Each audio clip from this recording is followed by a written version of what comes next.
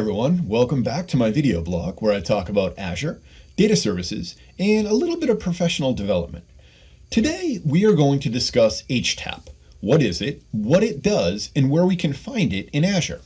So to kick things off, HTAP stands for Hybrid Transactional and Analytical Processing within our data processing engines.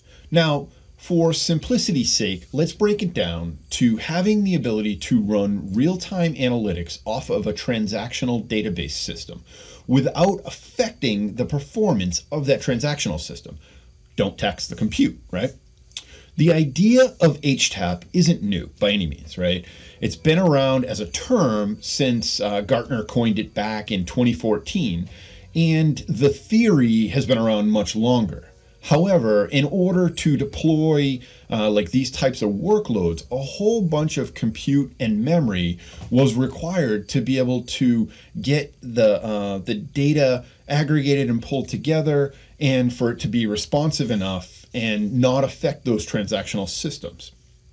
Now, another benefit is that the time from transaction to analysis is cut tremendously, as we're able to achieve near real-time insights by taking advantage of these hybrid scenarios.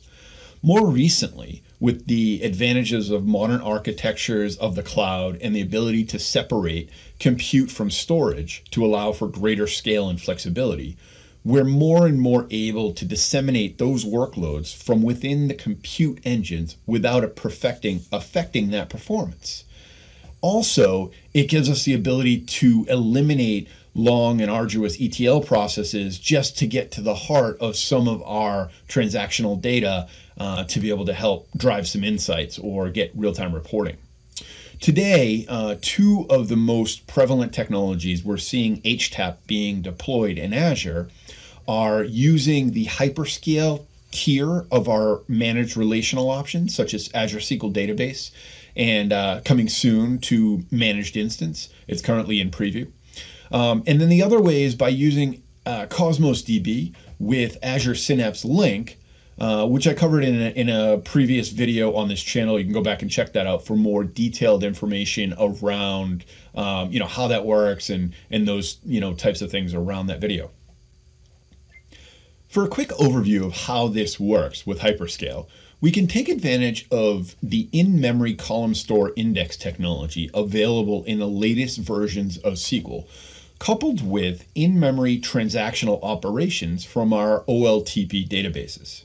By doing so, we are able to structure our data in row-based, which is optimal for transactions, and column-based, which is optimal for analytics, structures at virtually the same time. From there, as the flow suggests, we are able to build a near real-time notification and reporting system for a variety of use cases, in this case, fraud detection.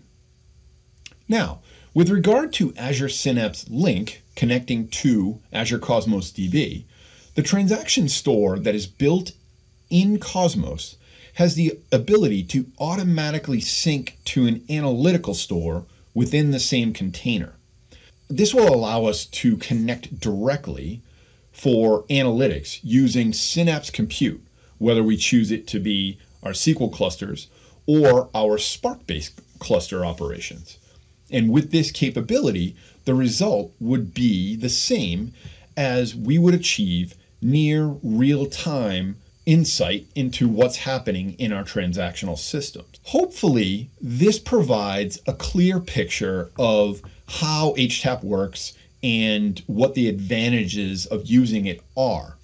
If there are any questions or I wasn't clear about something, definitely throw it in the comments below and I'll be sure to get back to you. You can also reach out to me on social. You can see down in the corners here where you can get to me on Twitter, and you can find the YouTube channel itself. And as always, I really appreciate all of the support and all of the likes and the subscribers and all of the sharing.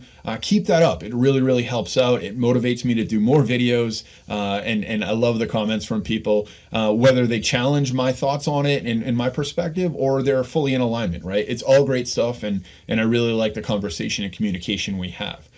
So that's it for today. Thanks again and have a great afternoon. Bye.